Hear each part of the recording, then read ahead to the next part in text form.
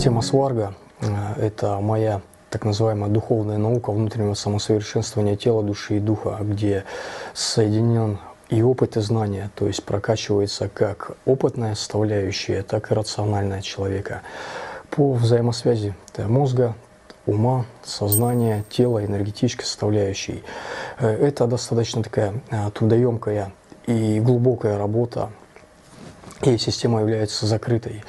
И для подготовки к ней существуют вот предварительные практики, сварга предварительная, для помощи человеку окрепнуть, подготовить корни, то есть чистоту тела, чистоту разума и первичный набор энергии, чтобы он уже мог как-то с ней заниматься. Ориентировано для любого желающего, у которого цели и воззрения внутреннее духовное развитие.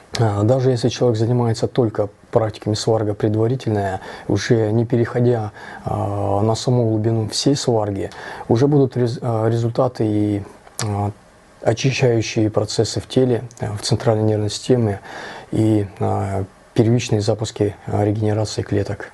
Если человек не может получать удовольствие от практики, то как бы хорошо он ее не выполнял, считает, ее не можешь заниматься, не можешь выполнять. Практика сварги предварительная, они достаточно простые, их осилят любой и мужчина, и женщина в любом состоянии возраста и здоровья.